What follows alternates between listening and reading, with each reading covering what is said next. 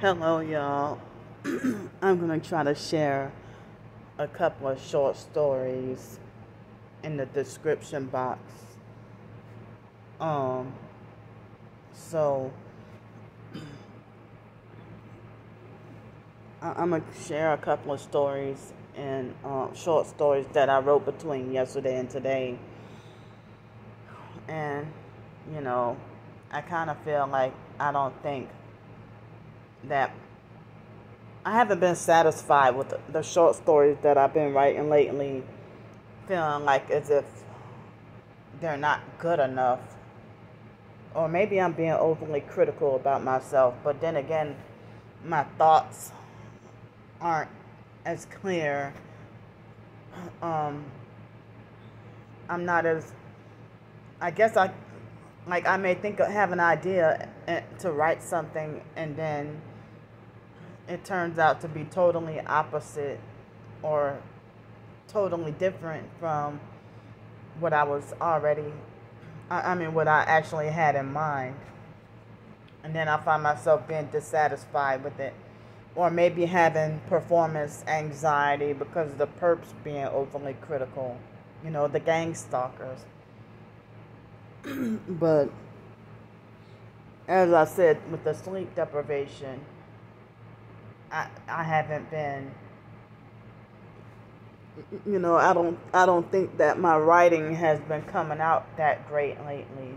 But the online perps, the gang stalkers, they'll be like, well, Candy's writing has never been great. But I'm not talking about, people who aren't gang stalkers, I would,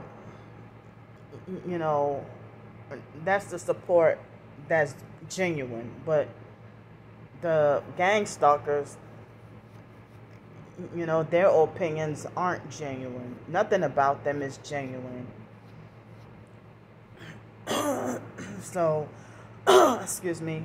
This video and the next video, I'm going to try to fit whatever I can in the description box. And that short story that I wrote about Horace the bird watcher, it seemed like a lot of people like that one.